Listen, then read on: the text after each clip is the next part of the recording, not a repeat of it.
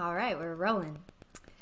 Okay, let's go ahead and introduce ourselves. Ming, let's start with you. All right, this is Ming from the Metis Research Center. My background, I am an engineer in the IT industry for many years.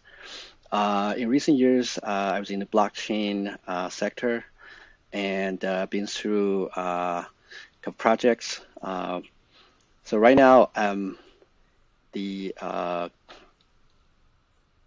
well, I would say I'm the coordinator for the Metis Research Center, and today we want to discuss the DAC economy. Awesome, thank you. Pavel, you want to introduce yourself? Sure, sure. So my name is Pavel. I am currently the integration lead at Metis. I've been in the Ethereum ecosystem since roughly 2017. I've led educational workshops and presentations describing just more of like the educational sector, what Ethereum is, and a bit about the technical portions as well. And I currently assist all projects in all stages of development that are currently building on the Metis platform. Awesome, thank you. I'm glad you all are here today. Let's kind of get started with a little explanation of what the Metis Research Center is and what the focus of the study is going to be. You're right. Do you want to take that one, Ming? Yeah, sure.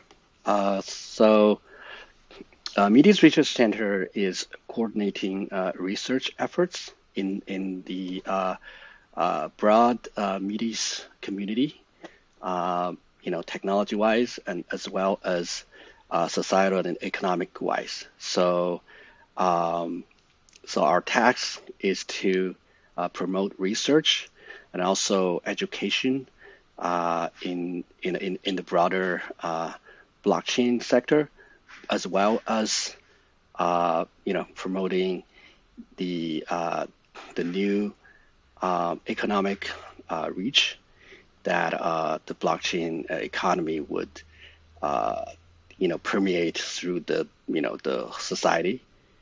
So this is sort of like our mission here at Metis.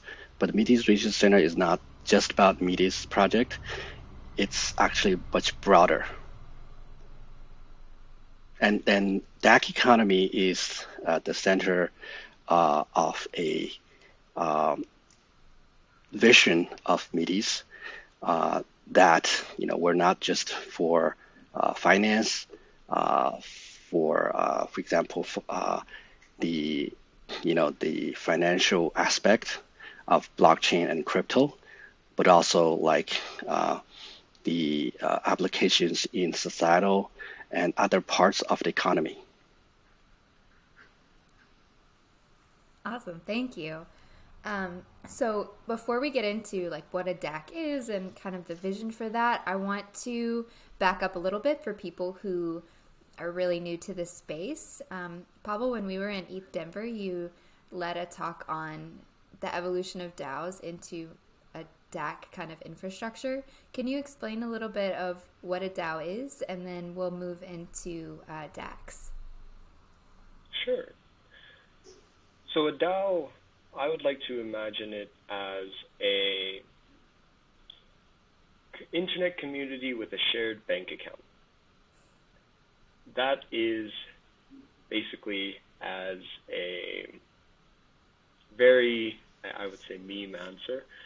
A DAO can be much, much more. It can be, but that is, in this sense, the minimum, where the community decides where the bank account funds go, who gets paid, and any type of reward distribution or promotion gets handled by the members of a DAO.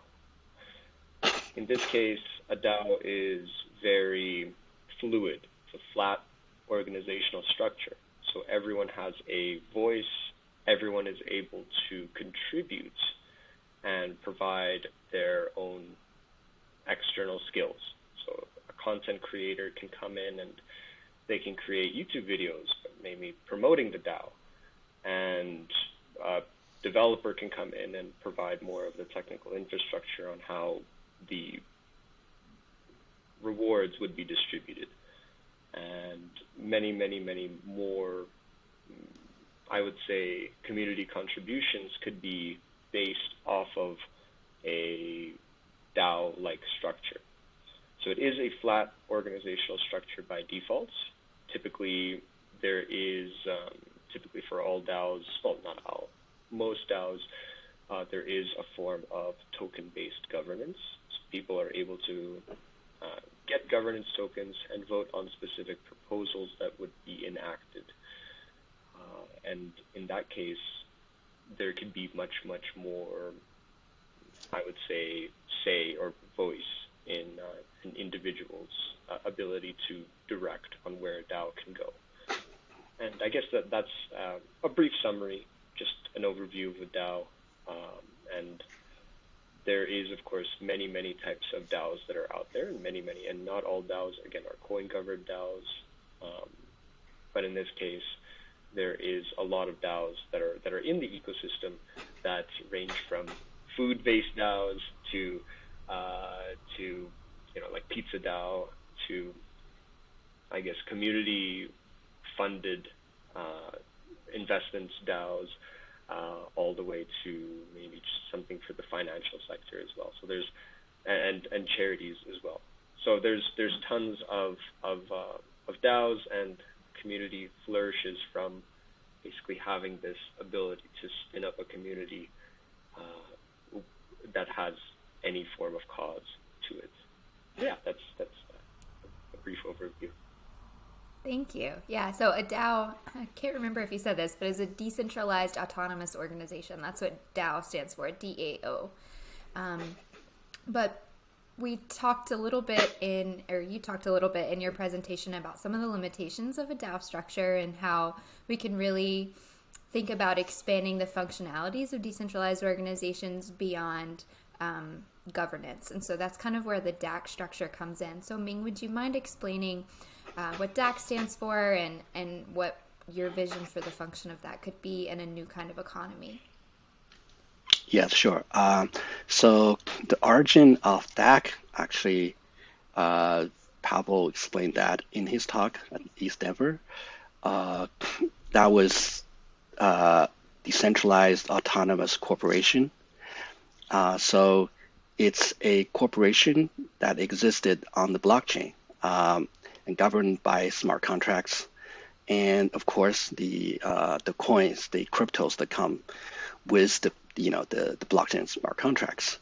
So this is what a decentralized autonomous corporation is all about. It's moving or creating an alternative or parallel governance structure, right? The laws that exist in our society, right? The laws that was established by decrees, by by regulation sometimes, and of course also by its own bylaws, governance structure. And blockchain smart contracts is all about what used to be called code is law. So this parallel structure would be transferred that law and a set of statutes into code. So this is sort of the understanding of a DAC. So, and this is the kind of understanding existed, like, I think, since very early days of blockchain, and probably some of those thoughts are like even before the first crypto was created. The ideas kind of goes way back. So here in Metis, DAC is still called DAC, but we changed a word from corporation to company, and it's not just one word. It's a different way of looking at these organizations. Even it's called decentralized, because the the nature of any organization is usually about its boundary. So in order to form something like a cluster of people, governed by some even laws or statutes or bylaws, you need a boundary, right? And with boundary comes a membership. So so this part is the same. This part, even if you use the word decentralized, if the boundary is not at the individual, right? You need a membership. Blockchain or crypto or smart contracts would just copy that structure. So at DAC Economy at Metis, we promote another parallel structure, which we call individual-centric DAO, which is individual-centric DAC.com. It's decentralized autonomous company instead of decentralized autonomous corporation .core. So there's a difference. So .core is very similar to the original cluster of people with a boundary defined by laws or even structures outside of law, right?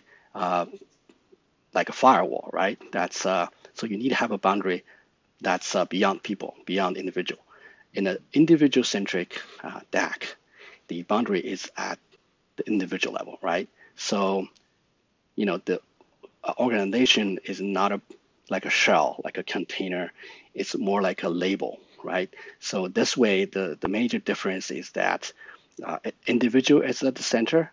So every other structure revolves around the individual. For example, it's very easy for individual-centric DAC or DAC.com to you can wear as many as these labels, right? It's very easy because the boundary is just a you, right? So you can wear them as badges or flags or hats or skins. So it's very easy.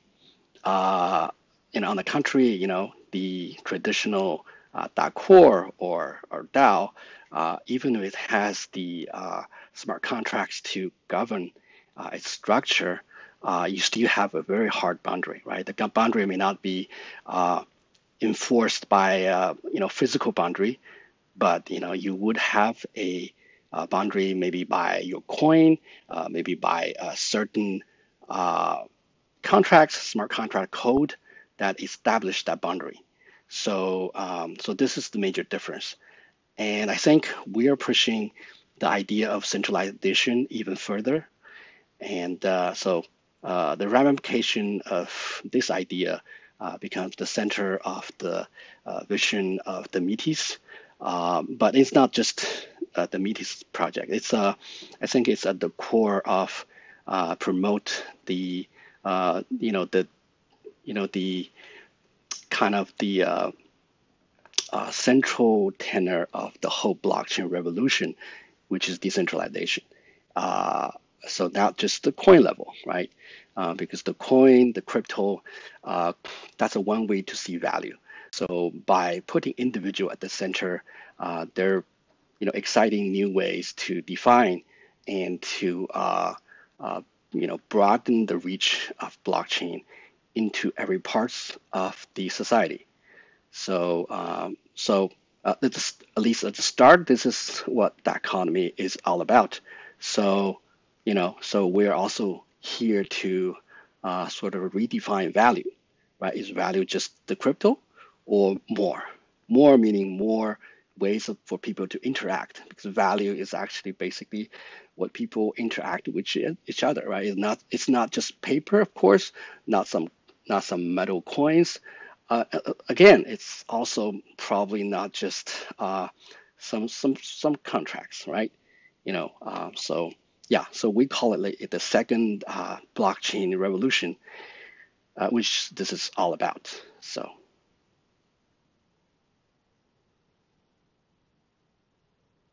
Yeah, this is the start. Yeah, this is start of what we mean by DAC economy, and why DAC economy, we see it as a second blockchain revolution. Thank you. Yeah, sorry, I was on mute for a second. So I would like to hear both of your perspectives on what makes something truly decentralized. Like, what does it mean for an organization to be decentralized? So let's start with you, Ming, and then we'll get Pavel's feedback. Sure. My understanding of decentralization is about people, about individual. So if something is decentralized, meaning the decision maker is the individual. So that's why we put the phrase individual centric the center of our understanding of anything decentralized. Because you can't just put the word decentralized in front of anything that's essentially like centralized and just call it decentralized, right? So you have to see from an individual first point of view. So this is our understanding of decentralization.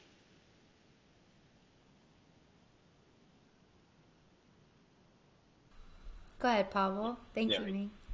I guess I can expand on that idea. I think decentralization is a very big quality, especially within the Ethereum ecosystem or any, I would say, blockchain ecosystem. It's really, if you ask anybody on the street what is decentralization, what does it mean to them, you'll have different answers from everyone. I mean, as long as they don't consult the dictionary. But in this case, what decentralization means to me is that if I make an action, if I do any sort of action, I cannot change the outcome of that action no matter what I do in my power.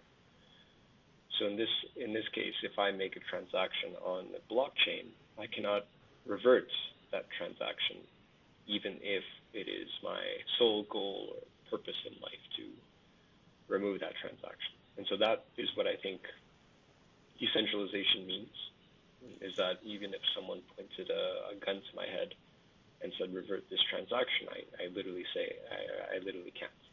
And in terms of the decentralized ecosystem, a lot of parts, I think, are still centralized, which isn't bad. It isn't, centralization, I guess, has this connotation where it's like, oh, well, if it's centralized, then it's bad. Well, there's also the part of decentralization where no one has that responsibility or accountability for these actions.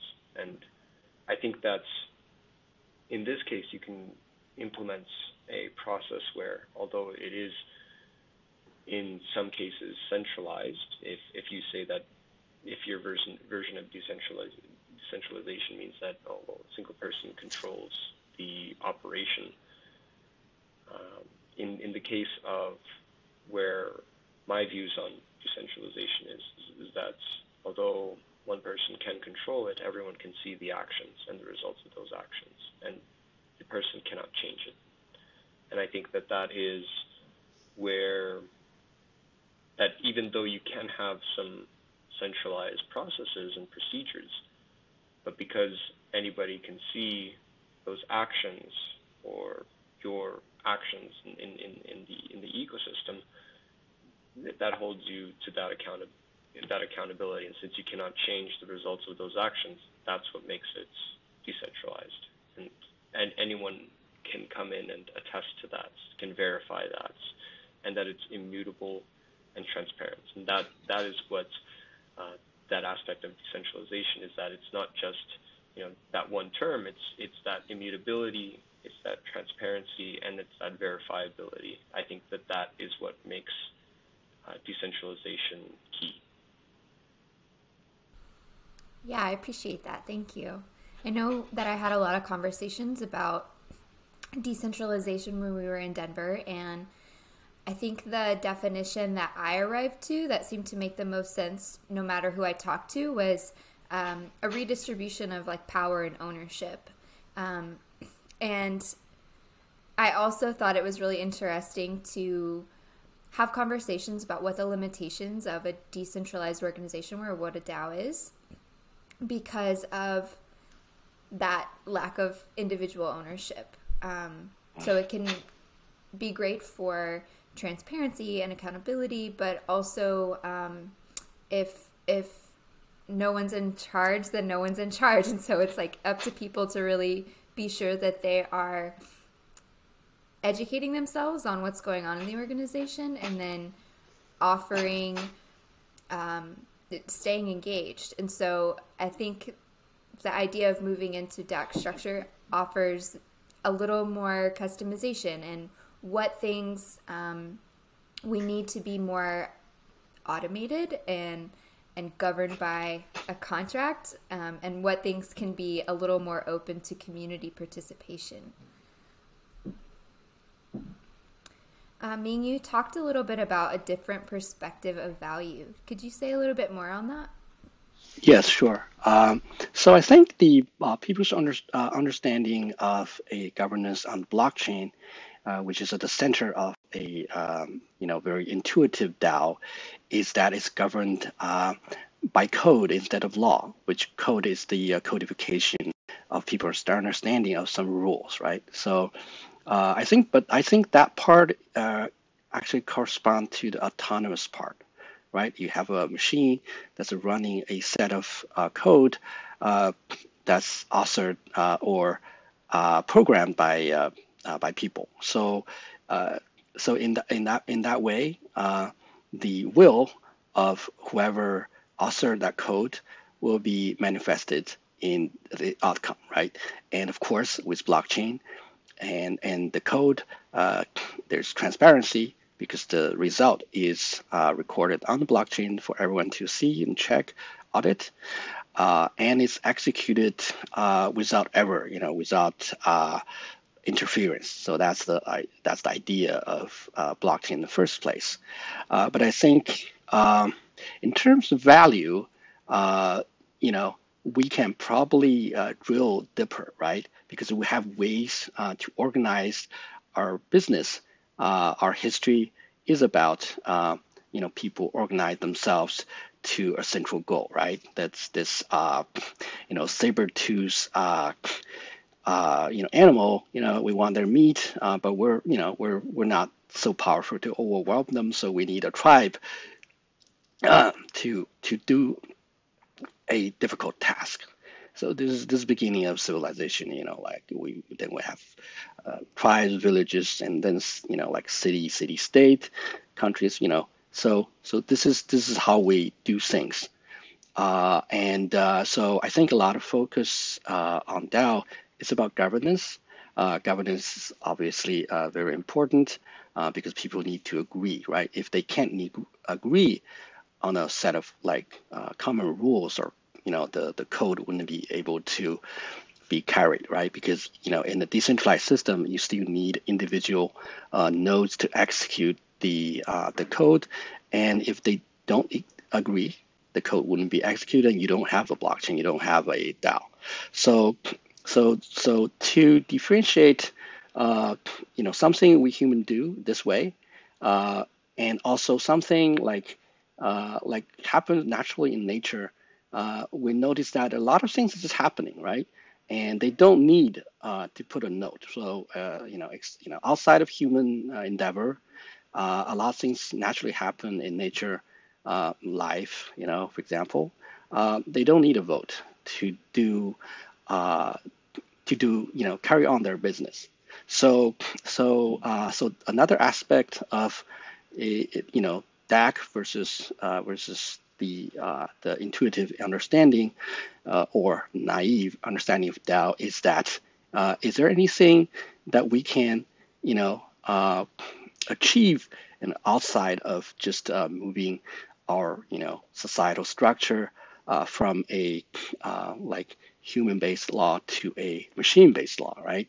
So I think the vision of DAC economy is to let's find a way to do things on blockchain that probably beyond outside of just governments, by taking votes. So, so this is the way to talk about value, right? So value is actually in the blockchain is actually another kind of boundary, because if you have a different coin, different blockchain, then you can't agree, right?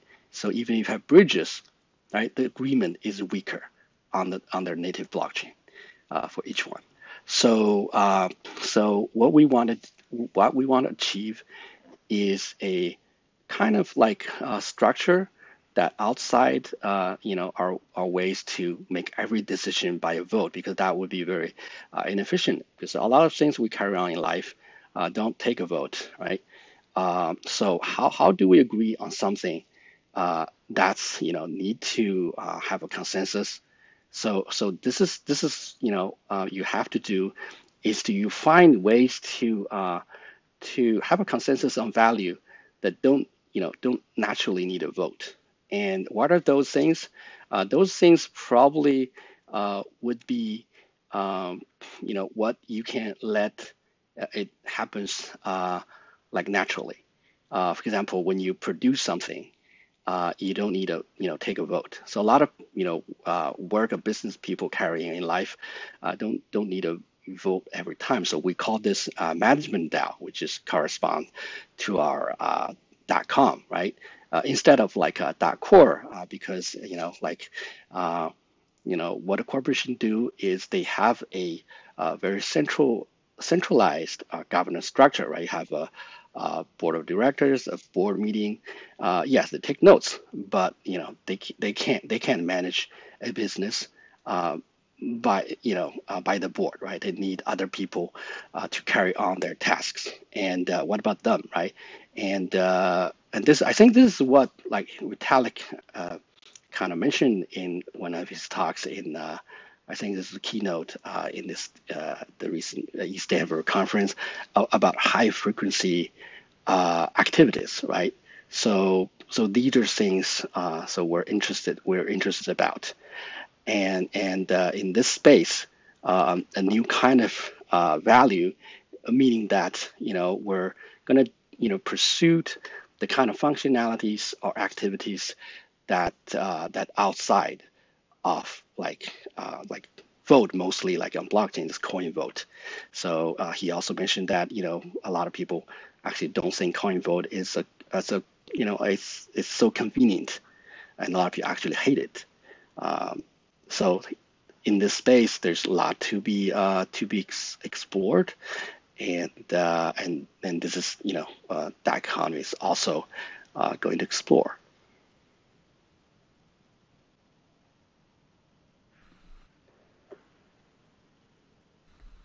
Thank you.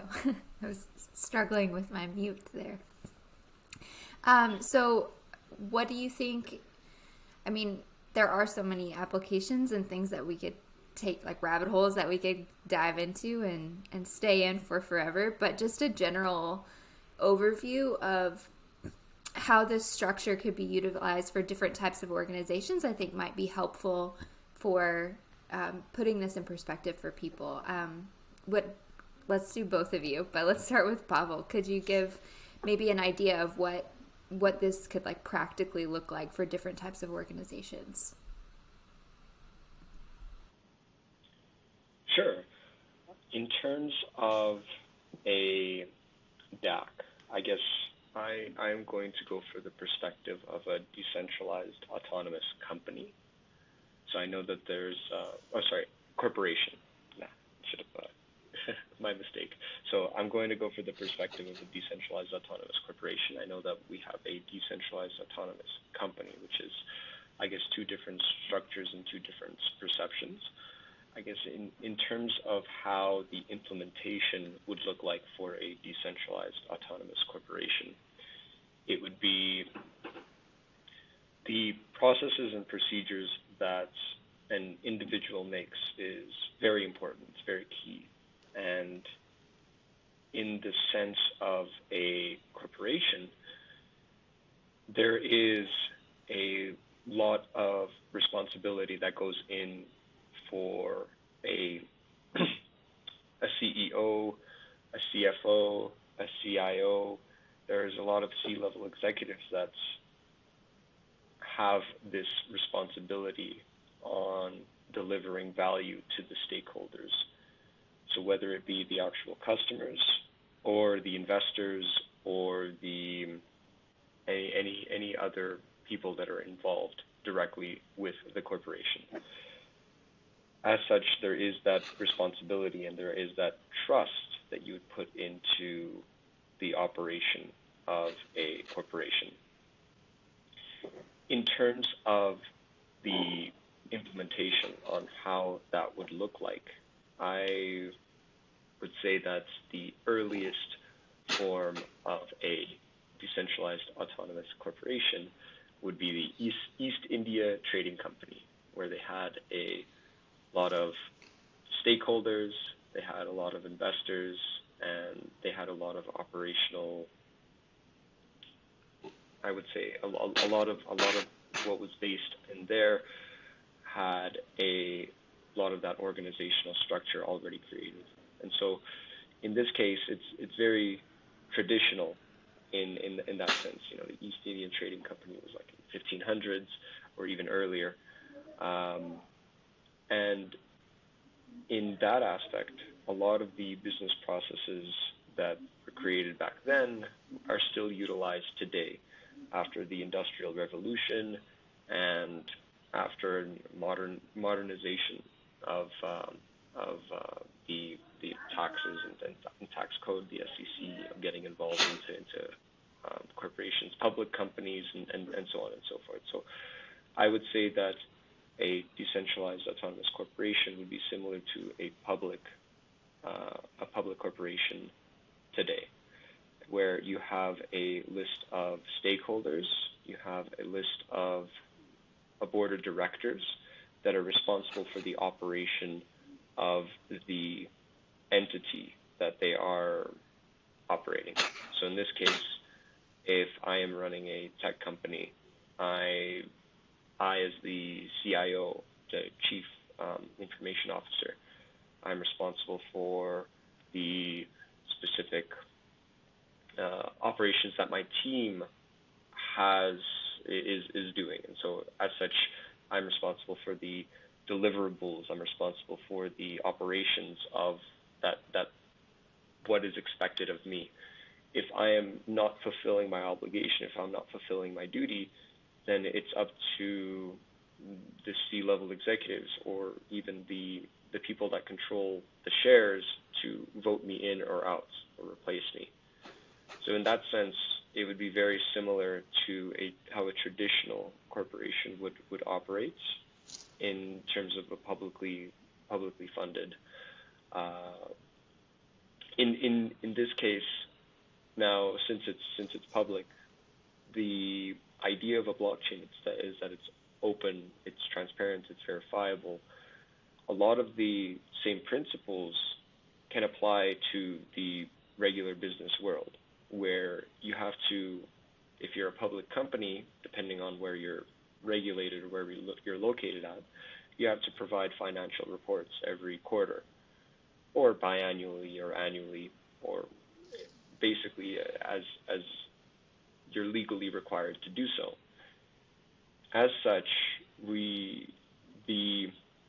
since blockchain is transparent by default, a lot of the processes and a lot of the finances can easily be tracked and easily be listed and filtered, and in this case, hiring expensive accountants, hiring expensive people that would go over auditors and to look over all of the financial reports for your business, that cost is now reduced because it's all tracked on a public ledger.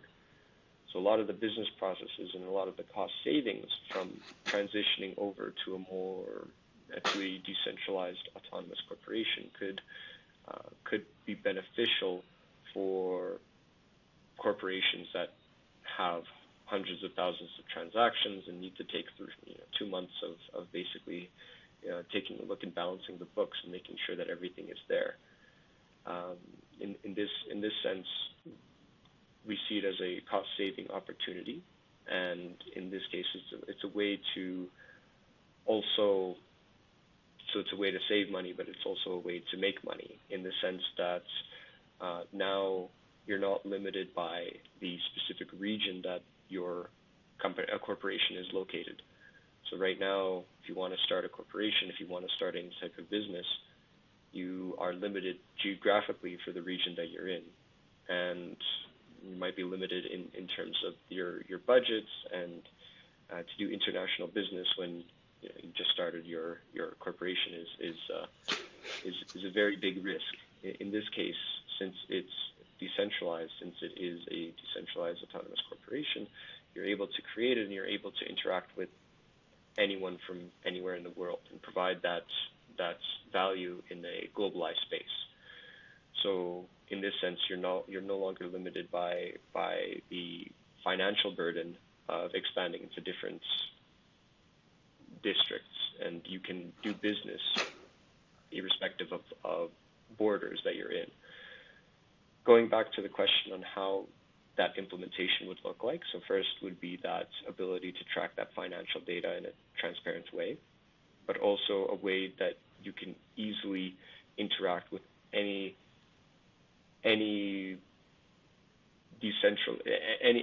in that decentralized space. So I would imagine, just as a practical example, Fiverr is a good example.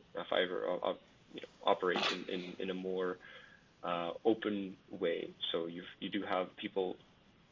By the way, Fiverr is just a way that people can request to do anything online on their platform, and you pay $5 and you get that thing that you requested. So having that and expanding that business model and concept to all organizations in ways that, for example, open source code has been a very, very big revolution and has changed I would say a lot of the enterprise level businesses have adopted open source as their key, I wouldn't say key business model, but have adopted open source and are contributing to it. You look at Google and the Android ecosystem. You look at Apple and its Maps application. You look at in this case and also the CUPS, which is basically this open standard for printing functionality that Apple also has taken a look at. You also look at the Microsoft, and Microsoft now loves open source. They bought up GitHub and Node Package Manager, but they're emphasizing open source. Unfortunately, open source is heavily underfunded, and a lot of it is just hobby projects or hobby, things that you would do in your free time, and maybe you would have a Patreon page, or you'd have a place where people would come in and provide that value in their free time. But being paid for providing open source code is very difficult. In this case, another use case for that would be a lot of corporations can open up their open source developments to the community and put bounties on specific issues in their GitHub. They can say that, we need this functionality. If someone can provide it, they would get X amount of dollars in this case. And the way that you would do it right now, and it's very difficult, but utilizing a decentralized autonomous corporation structure, you can easily put those bounties and have ways that people can contribute to that open source code and be paid for it. In this case, making it more sustainable for people to come in and to contribute in that way. And we've seen this in DAOs already. We've seen this in decentralized autonomous organizations where people are able to contribute their resources and be paid for it. But in this case, a decentralized autonomous corporation is more of a set structure. You can set how much each bounty would be paid for. You could set how the processes of what the requirements for each task would be. essentially making it more standardized and easier to track in terms of a financial perspective. So those types of interactions that you would do, again, it would be all open, all transparent, and it can run without any individual operation. All it is just how many bounties I want to put out, and the bounties get paid out if the person has completed it sufficiently to the code compiles and everything is present within there. And in this case, this can mean a lot of the developers that corporations have to hire would now be more so can be offloaded into the contractor space, and so people can do work based on individual jobs rather than being in salaried positions where they might not have their efforts fully utilized, or the ability that you need to micromanage employees to make sure that they do the work that is provided. And then that eliminates the whole burden of stress or involvement for both the individual that is now being micromanaged, and as well as the corporation, which or the manager that is micromanaging those people. So in this case, this makes it more of a equitable and less of a. It gives essentially an option for people to come in and provide their resources in their time, in their way. And we've seen this with Uber, where now people are able to control their hours. Some people would want to work at 2 a.m. and drive people around then. But in this case, the same can be applied into the decentralized ecosystem. And so this is I guess how the implementation might look like, as well as my overall thoughts for that. Nice, thank you. And just to be clear for anyone listening, open source code means that it's available. Like, people can go in and look at it and collaborate on it, correct? That's correct, yes. So anybody can come in, anybody can contribute, and there's different types of open source licenses that are out there. There's the MIT, there's the BSD, there's the GPL. So they all have their own nuances. In terms of the MIT, that's I would say the least restrictive license. All you have to do is include that as part of their. You just include the license, and then you're free to use it for any type of purpose. The BSD is a similar license, but the GPL is more so that you cannot. You can gain a profit, but there is some restrictions that are made. For example, that the code has to be, in that case, open source. It has to be available to everyone. Any changes that you do make has to be tracked and present and open. And although, again, you can make a profit out of it, you still have to display the code, and anybody can download and contribute and view. So there is some nuances for that, but I think that all open source licenses have that place in which anybody can come in, anybody can see, anybody can contribute, and anybody can use. And some are more restrictive in terms of the usage, but the principle is the same, is that anybody can see. It's transparent, and the licenses all differ based on in the case of where you can use it. But yeah, that's in a sense what open source code is. Cool, thank you. Yeah, there's this whole a whole new set of vocabulary that comes with being introduced to this space. So if you're not a developer, also a bounty, I'll just explain, is just essentially when a group says, like, we want people to review this code to help with this function or to look for a bug or any of those things, so people can receive money for collaborating on a project in that way. So if those are new terms for you, that's what that means. Ming, do you want to expand any on that vision for how a DAC structure can be utilized? Yeah, sure. Actually, let me get a charger, because my phone is only 10%. So. Yeah, Yeah, yeah, take your just time. just 10 seconds. Yeah. Cool. In the meantime, I will serenade everyone. No, I won't. Just kidding. Pavel, you can. Do you have any jokes? Sure. Um, Also, I might want to clarify one thing.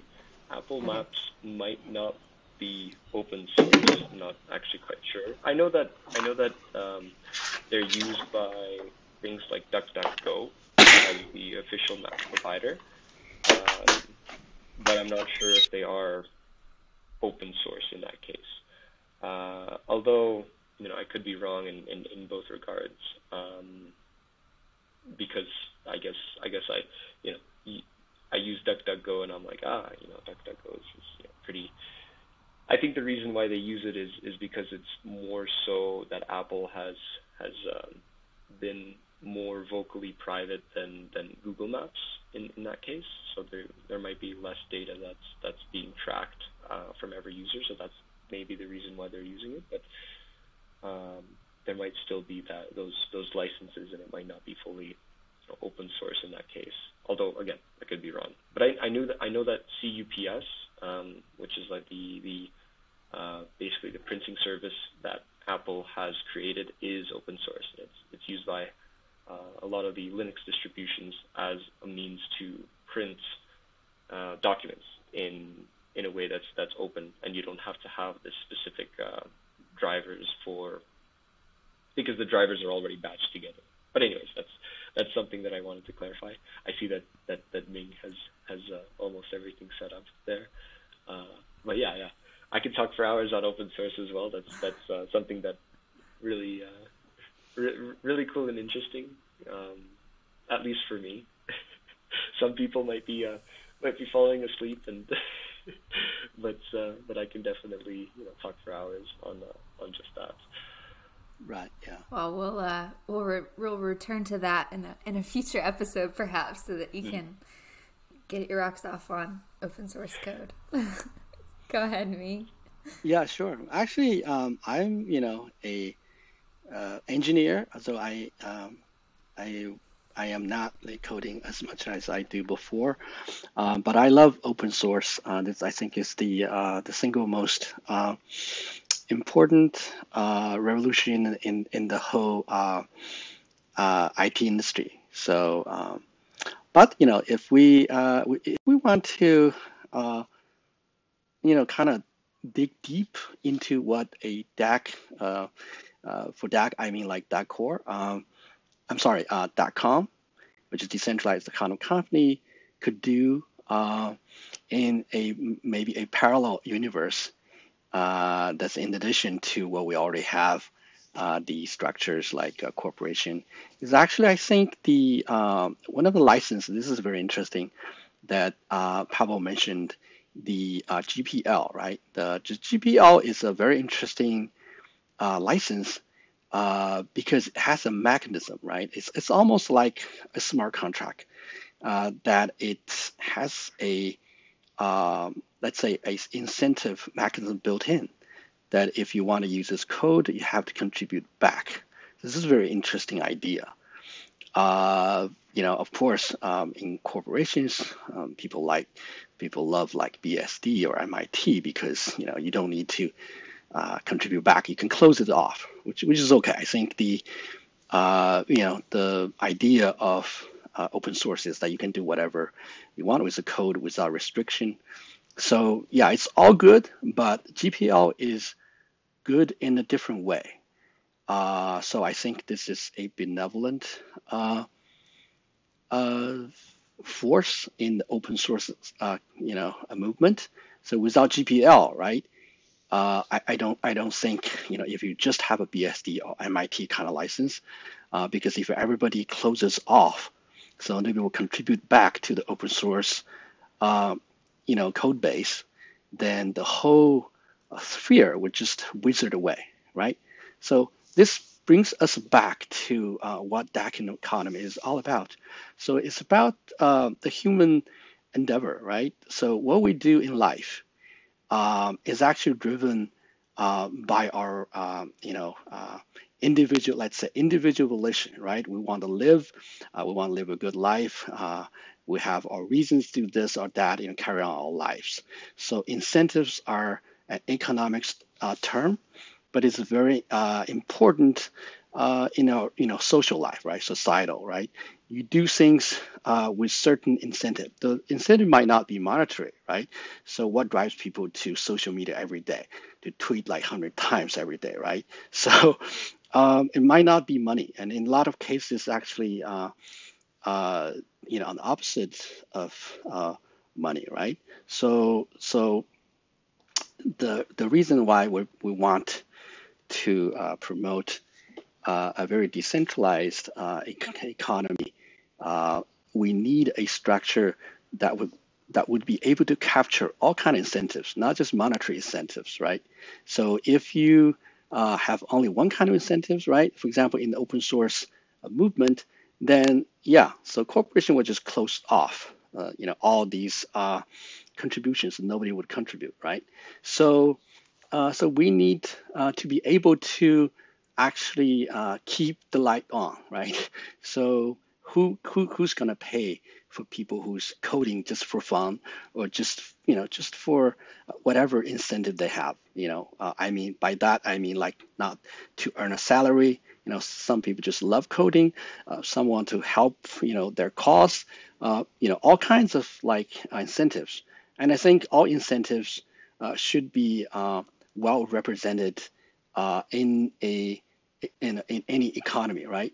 So our current economy, unfortunately, mostly, unfortunately, right, mostly just rewards, monetary drives, monetary, activities, right? So, for a lot of people, if you don't have a paying job, you wouldn't be able to do the things, that you think is important to you, right? If you like coding, but if you can't find a job that pays, then it's a hobby, right? And probably a lot of people, especially not just in the open source, community, but also like for a lot of like artists. So this brings another important, I think, trend in the blockchain sector. A lot of people probably heard of NFT, right? NFT helped a lot of artists to make a living, but that's just like something, in the news. But in the reality, like a lot of artists still don't make, money, right? Like 80% of the money made in the art space, as in any of these kind of creator space, is by like very few people. This is like people call it the power distribution law, the 80-20, but in a lot of cases it's not 80-20, right? It's like 99% versus 1%. So probably a very small cluster of people made like most of money in the space. So what we could do to capture the kind of human endeavor, their various incentives other than monetary, drives or incentives to help a prosper economy that purely come out of people's creation. So this is I think a company, decentralized autonomous company could help. We probably could go into more aspects of it, but let me just give you like one or two examples of the things that we can go beyond a monetary incentive. When we talk about rewarding creation, we have to understand the nature of creation, right? So creation is a kind of activity that's kind of generates value in a different way than the kind of value, for example, like money represents, right? So money, if you want to deal with money, you have to have very strict zero-sum rules, or you have to have accounts. You have to have people to manage accounts, right? You have to make the calculation right. Somebody takes $1 out, then you have to balance it, right, with a account, right? So this is the way the value the money represents. But on the other side, the creation kind of value is, for example, is generative, right? So if I give you something I created, I don't lose, I don't like take one off for myself. I still have it, right? So this is very different kind of value dynamics. So DAC Economy wants to kind of capture this kind of uh, value system, value dynamics. So we could use because everything's on blockchain, and with programs, with smart contracts, we can program it. We can have different kind of generative algorithms for people to capture this kind of value dynamics, value creation and distribution. And we actually have this kind of value economics, right? In already in our current economy. It's just not very intuitive, that people actually access to it, right? So most likely, when you deal with value creation, right, it's very simple, right? You do exchanges, and these are all like zero sum, right? You don't, when you deal with creation, it's kind of difficult, right? That's why a lot of these creators can't make money, because the current economic system aren't very well in dealing with this kind of value generation, value dynamics. But I think with the rise of blockchain and smart contracts and algorithmic transactions, we can change this, right? So we talked about art, and another I think people could understand very intuitively is what we call like reputation power, right? In social media, reputation power is very important, right? People know it's not money, right? People can have a lot of reputation power, but they can't just create it by dumping a lot of money, right? And sometimes a viral tweet, you can't just pay for a viral tweet.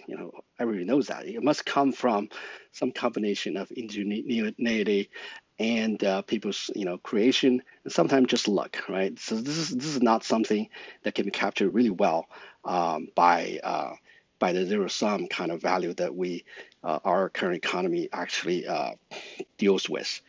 But these are actually also value, right? The power of reputation. So, but right now, these the benefits of the reputation power is mostly captured by big like social media platforms, right? So you have that reputation power, but it's not yours. It belongs to the platform. If you're kicked out of that platform, your reputation power just vaporize, right? So I think this is also an area like DAC economy, as the second revolution of blockchain is all about, right? So of course we revolutionize finance.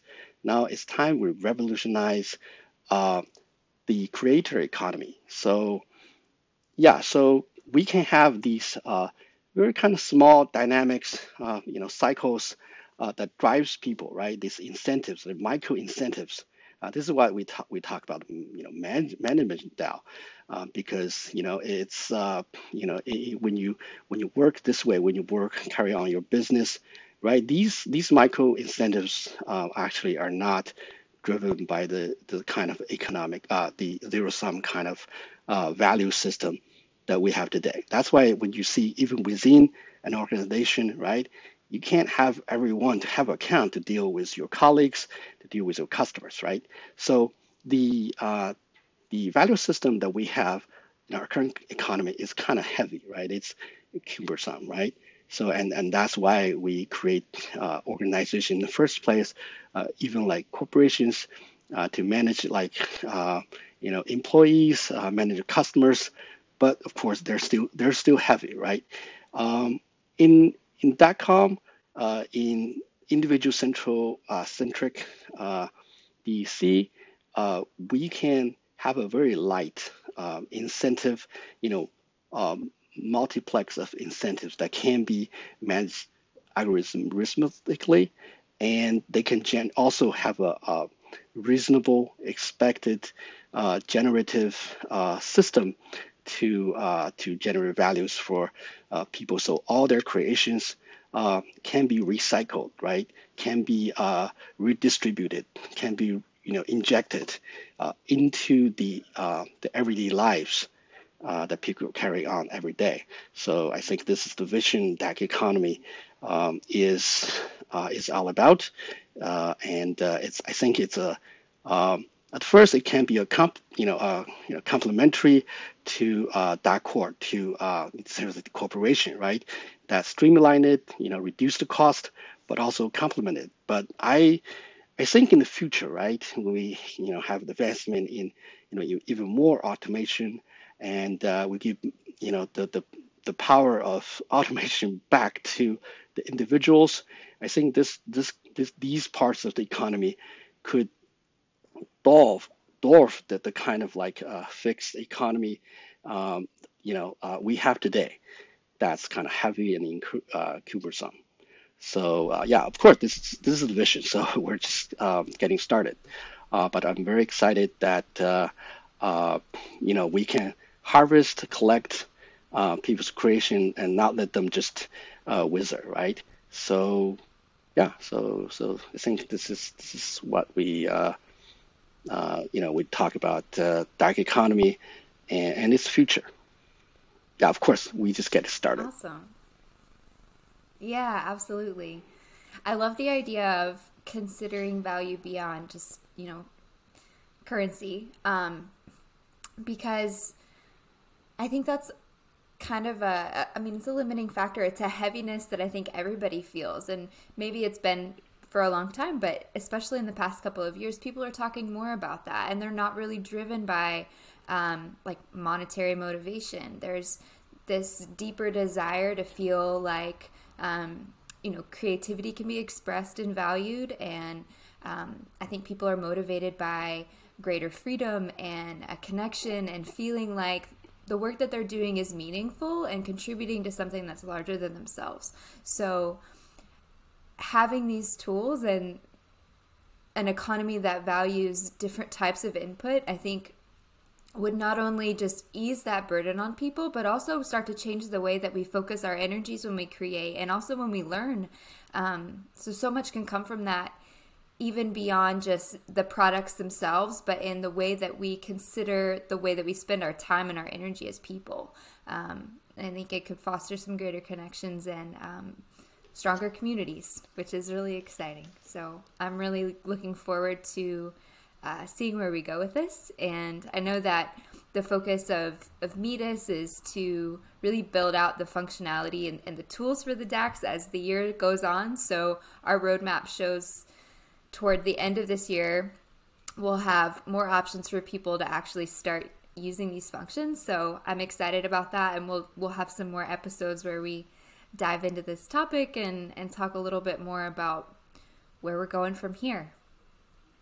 But I want to thank you both so much for taking the time to chat with me today and for introducing this topic to our audience. And hopefully people can ask questions and we can do another one of these where we answer those and then expand a little bit more. Thank you. Yeah, thanks so much. Okay, I'm going to go ahead and stop us recording unless anybody has any final remarks they want to add. Okay, cool. I'm stopping. No, nothing for me. But yeah. Cool.